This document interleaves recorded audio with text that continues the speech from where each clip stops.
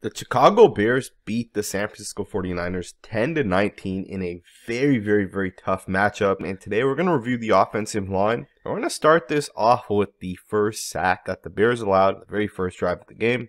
Keep in mind the weather conditions were absolutely terrible. And in this play, you're going to see left tackle Braxton Jones give up a sack. But you can almost make the argument that there are three guys that all got there pretty much at the same time. Samson Ebukam, Javon Kinlaw, and Nick Bosa all pretty much got there at the same exact time.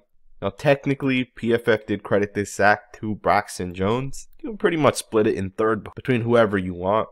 Now when you look at Tevin Jenkins specifically on this play, you're going to see he does a good job initially punching Javon Kinlaw, locking up with him and doing a great job. But as the rep continues, Kinlaw is able to shed and throw Tevin Jenkins to the side, swim over him, get that right arm onto the back of Jenkins, and he's able to get in there. Now, the importance of Javon Kinlaw coming through the middle is sometimes you can get pressure from the outsides. Like, it is possible, and the quarterback may be able to step up and potentially climb the pocket. Now, of course, because of the fact that Jenkins allows inside pressure, there's nowhere for Fields to go. Now, at the same time, Larry Borom going up against Nick Bosa, probably the toughest matchup to be in a one-on-one situation with Bosa. Of course, he does get the chip by the tight end, but Bosa's basically going to get to the inside of Borom and just drive him back. Really just carry him backwards. Now, of course, Nick Bosa is Nick Bosa. He has great technique. On this play, the tackle punches, does a good job. Bosa gets that left arm on the right arm of that tackle, and he's going to fork that arm up right there. There it is. He's going to fork that arm up, and basically at this point, he has the leverage, and he drives that guy right back into Justin Fields. Now, Braxton Jones, in my opinion, doesn't do a bad job either. I will say this. He gives the defensive end the outside, and ultimately, having that outside shoulder, he was able to basically get to the quarterback. Now, I would say this, that this is actually not a bad rep. Generally speaking, the quarterback is able to climb the pocket. Now, we are overanalyzing every single play because that is what we do on this channel. Let's get into the next rep.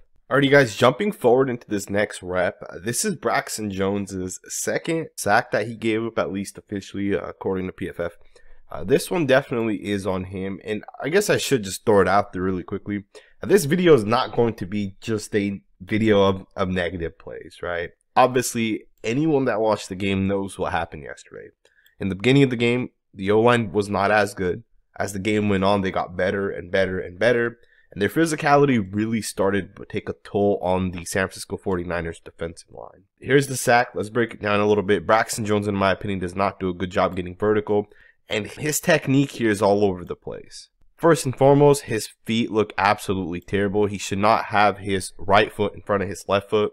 More than that, at some point in a rep, you have to be able to anchor down, and Jones does not. He just gets driven right back into the quarterback. You know, the second you make contact with a guy, at this point right here, you need to anchor. You need to take that contact on, anchor down, and Jones doesn't do that. Jones is going to get driven, he gets off balance, and Nick Bosa is able to get to the inside. Now, Fields does do a good job at least trying to step up into the pocket. As both right tackle and the expectation should be the left tackle, take their guys upfield. Now, of course, it doesn't happen. This is only one rep. And do understand we're going to get into a lot of positive reps, but I do want to get those two sacks out of the way. Let's go ahead and jump forward into the next rep. Now, the Bears early on did not have a lot of success running the football, and a big part of that was because the Niners absolutely loaded the box. Generally speaking, they had 8 guys around the line of scrimmage most of the time. Of course, in this situation, you got 3 wide receivers in the game. The Niners should be in some sort of dime defense with more safeties, more corners. And they're not. They're really just keeping one guy deep, and this is the treatment Justin Fields will get throughout this season until he can prove that he can successfully and effectively complete balls downfield. Now, I didn't want to throw that out there because as the Bears run the ball, they're not picking up a ton of yards, especially early on they weren't. And we'll get into some of the positive plays here in just a second. Check this next play out right here. You guys are going to see that this play pops for a massive gain. The offensive line does an absolutely beautiful job on this play right here. Let's break this play down. Now, jumping right into the play, you're going to see that Sam Mustipher is the first line of defense on this play. He's going to basically seal off Fred Warner here. You're going to see Cody Whitehair do a great job getting to the inside of Greenlaw. And then basically, you got a backside seal. Braxton Jones does a good job getting to the inside here. And the running back's going to basically squeeze right through this gap right here, and he picks up a massive chunk of yards. You guys can watch it, and then we'll slow it down, and we'll get into every individual block, because these type of plays, in my opinion, started popping as the game started going on. The center does a great job on Fred Warner here. He pushes him outwards, which ultimately allows that gap to break. And then even more so than that, if you guys watch the left guard here, watch the left guard get to the inside and seal off Greenlaw. Right? The fact that Greenlaw doesn't recognize this play, the fact that the left guard starts to go this way, that's a terrible job by Greenlaw. He should have recognized this quicker, but that's a great job by Cody Whitehair to steal it off. Now, ultimately, Whitehair probably has the block that allows this play to really pop, because he gets to the inside of Greenlaw, seals him off. Even Braxton Jones, like Javon Kinlaw is playing that 4-eye technique to the inside shoulder of Jones, and he's able to get inside, turn him, and seal it off. That's a great job by the entire offensive line. Even Jenkins as well as Borum on this side, both guys, although it's simpler, seal off the front side guys here. This is just a really nice design, and this play popped right here. Let's go ahead and get into the next rep. Alrighty guys, jumping forward into this next play, I want you guys to check this play out, and I really want to break it down because there's parts of this play that you may not realize is happening. For example, this play is actually designed for Justin Fields to roll out to his left. And of course, that doesn't happen because he didn't expect this slot player to blitz. And Fields ends up running it back to his right. And he basically just picks up a yard on this play. But I'm going to break this play down because the left tackle does a great job baiting the defensive end. And I'm going to get into exactly what that means here in just a second. But I do want to draw this play up really quickly for you guys because there's a lot that's going on in this play. First and foremost, this wide receiver right here is running this outpost into the back of the end zone. And he is the guy that this entire play is designed for, and this play would have been a touchdown. I'm going to let you guys just watch it really quickly, and we're going to focus in on just that one wide receiver. And again, this play, in my opinion right here, is a touchdown. If Justin Fields is able to get out of the pocket, and if the Niners did not call that blitz. You guys can see the receiver here at the top of your screen. He has a step on basically the only two guys that are in coverage. And of course, if Fields is able to put the ball somewhere back here, this is a touchdown. Now, just a second ago, I mentioned that Fields is trying to roll to the top of your screen or to his left. And I also mentioned that left tackle Braxton Jones is baiting the defensive end. And we're going to talk about that. Now, of course, this play is 100% designed by the coaching staff. This Patrick Mahomes, Josh Allen, these guys do these type of plays all the time. And let me break it down for you so you guys know exactly what I mean on this play right here. So as you guys see the motion go by here, one of the things you're going to see with Braxton Jones is he's going to 45-degree set this. Now, when you 45-degree set, naturally speaking, you are going to give the defensive end the inside. And you can bait the defensive end if you set far enough. And in this play right here, as the play begins, you're going to literally see just that. Braxton Jones is going to 45-degree set. The defensive end's going to go to the inside, and Jones gives him the inside. He's actually going to seal him off to the inside here. He's sealed off. Now, at this point, Fields is going to flip his hips and try to get out to the left because that entire situation was expected. Braxton Jones wanted 56 to go to the inside. The one thing he didn't realize is that this guy may end up coming off the edge, and that guy basically stops this entire play from happening. But it is interesting, and I did want to point it out really quickly, that plays like this are designed.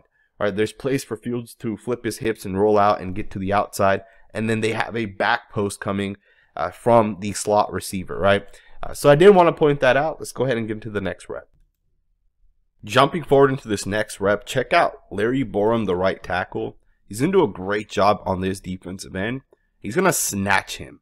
First and foremost, great job getting out there. Great rep, honestly, in my opinion.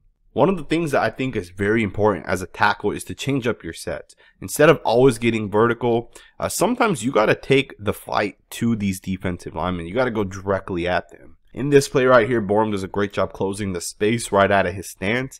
After he closes down that space, you guys are going to see he's going to get 56 and he's going to snatch him downwards right there. And 56 falls to the ground. That's a great job, man. As a tackle, to be able to snatch, I think, is very important. And then, of course, he just jumps kind of on top of him. That's a really solid rep right there by Larry Borum. I think I saw somewhere on Twitter that Borum was the highest rated tackle or the highest graded offensive lineman. And I see why. The guy was very stout yesterday. And truth be told, I really thought that he would be the one offensive lineman that could potentially struggle. I really thought from right guard to left tackle, you guys would be really solid. And honestly, I think the overall offensive line really did a great job. You know, it's crazy to me because the media talking heads, you know, the Stephen A. Smiths and the Colin Cowards, they're not talking too much about this offensive line. They're not saying how, you know, quote unquote terrible it is today. It's a really nice rep right there. Let's go ahead and get into the next play. On this play, I want to highlight tight end Ryan Griffin. He does a great job here against number 94. I believe that's second round pick Drake Jackson. And he basically eliminates him. He does a fantastic job. Now, of course, this is an offensive line video, but he does a great job getting on top of him, getting that right arm to the inside, really removing any leverage that Jackson could have had, or number 94, I should say. And he takes him down. That if you can remove one guy with your tight end, the type of pocket you can create for your quarterback. When Fields has a clean pocket, he's shown that he can deliver the ball. And you guys see right here, that's a beautiful throw, beautiful job by the entire offensive line. Go ahead and get to the next rep. Alrighty guys, as you guys can see at this point in the video, we are now entering the fourth quarter with 15 minutes left, and this is when the fun begins. So if you guys are still watching the video, big shout out to you guys, and definitely let me know in the comments below that you guys are still watching this video. You have this crack, toss, power run concept by the offensive line. Great job blocking it. Let's break this play down. Now, in my opinion, the two key blocks to start this play is going to be the guy that comes into a motion off the left of your screen. He's going to block down on this defensive end. Braxton Jones is then going to pull. The left guard is going to let this guy who's in the inside technique, the 2-eye. Left guard's going to get up and cut off Fred Warner. At the same time, the center has a very difficult block. He's blocking someone in that 2-eye technique. Sam Mustipher has to get to this guy and cut him off. And let's just watch these blocks as they kind of unfold. And we'll watch them in slow motion, because I think it's very important when we got plays like this and the blockers do their job and the play hits for 7-8 yards, especially on a type of day that it was yesterday in Chicago. First and foremost, the center does a great job getting the snap off, taking a hard left step to his left. And look at the reach block right here. Look at this block right here to cut off this defensive tackle in that 2-eye technique, and he sticks with him. And look at that lane. Like right now, if the running back wants to, he can cut it right in between here and pick up 4 to 5 yards. Obviously, he's going to continue this path to the outside, which is the correct thing to do. As he continues it, just look at the lanes that end up opening up for him. Now, I do want to point out number 65, Cody White here, because he takes a great angle on Fred Warner. He's going to let his guy go. He gets a vertical, takes like that 45-degree run set, and he's going to basically get up to Fred Warner, make contact, and basically just let Fred Warner go where he's going. He basically pushes him out. Of course, Montgomery cuts it underneath. Even Braxton Jones does a great job. You get the crack block by number 13 here. That's a great job. Jones gets out wide, takes the widest guy. That's his responsibility on this crack toss play. This is just a really nice job by that front side. Even on the back side, it's a little bit simpler, but 62 does have to still cut off Greenlaw here. And of course, 75 has to cut off his guy. Very nice job by the offensive line. Let's go ahead and get into the next rep. I want you guys to watch the right guard here. He does a great job double teaming with the right tackle. And then he sees Fred Warner fill his gap, and boom, he puts him down. That right there is such a nice block by Lucas Patrick. This is why him and Jenkins were switching. Not only do you keep both guys fresh, but you're able to rotate and kind of change things up a little bit. And I want you guys to keep this in mind. This concept right here is a new concept that's coming into the league. The Raiders just did this as well with their right guard and right tackle, where they were swapping and 7 guys back and forth throughout the entire game yesterday.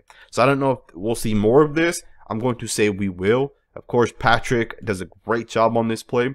And it's these 3 to 4 yard runs right here, these tough physical yards where you're really able to set the tone. If you guys have watched my previous videos, you guys know that in my Braxton Jones and Tevin Jenkins video that I literally just broke down recently, I said in that video about 15-16 minutes in that if the Niners think that they're going to come in here and just walk over the Bears, they have no idea what's coming to them. This offensive line is a physical group. They're underrated. They're the underdogs. And they proved it yesterday. Let's go ahead and get into the next rep. Alright, guys, jumping into this next play. This is the touchdown pass here by Justin Fields. As you guys know, the Niners were playing only one safety deep. Right? They weren't showing Fields that respect early on. And as the Bears started running the football, what ended up happening was the Niners would go all in on these play actions. Look at this. All these guys are on the line of scrimmage, and you basically have a guy running open here. You have another guy running open here. That's basically what happens when you only have one safety, right? You keep one safety deep, a team starts running the football. Guys are going to bite on those play actions. And of course, from an offensive line perspective, they do a good job. They keep Fields clean long enough that he's able to deliver a pass. That's a great job right there. Let's get into the next rep. As the game's coming to an end, the Bears really started dominating on the offensive line. And I think a lot of this could carry on into week 2. Check this run out right here by Herbert. He picks up a massive chunk of yards. And that's right there on literally the inside hip of Tevin Jenkins here, who does a great job. You guys see him and the right tackle move, and they're able to open up a nice lane right here. Not sure what confused Fred Warner, but he was way out of his gap. It's a really solid job by the entire offensive line, really getting that movement, really pushing people, really creating that space. Even the tight end here comes and is able to wham block on Bosa here, and of course Bosa doesn't want any of that. And Herbert picks up a nice chunk of yards. Either way, man, the Bears really did a great job on the offensive line. From left tackle to right tackle, everyone got involved. And I know this video wasn't one guy specific. I hope you guys did enjoy the format. I did want to kind of just talk about all the guys in general. You know, the rain really impacts you. O-line, D-line, running backs, linebackers, right? It really makes it hard. So I did want to just break this down, just kind of generally about the offensive line. Thumbs up if you enjoyed this video. I do plan to do more Bears content on this channel. Subscribe if you're not subscribed. And I'll see you guys next time with another video.